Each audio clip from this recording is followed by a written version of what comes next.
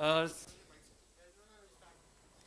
Please start. so now we are to case 5. She's a 58-year-old female, known case of hypothyroidism. She has mainly complaints of lower backache radiating to left lower limb. She has a long history of 15 years.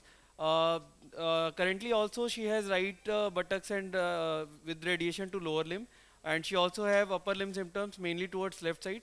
But she is debilitated by her left lower limb symptoms. So we will be addressing that today. Otherwise, her examination is within normal limits. Reflexes, hyperreflexia is there in knee and ankle. On imaging, we can see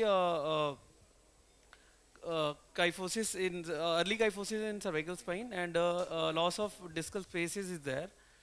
And in lumbar spine also, we can see loss of discal space here. On MRI, we can see L4, L5, and L5S1 disc, and same we can address on axial cuts. Now I will hand over the mic to sir. Dr. Dureja.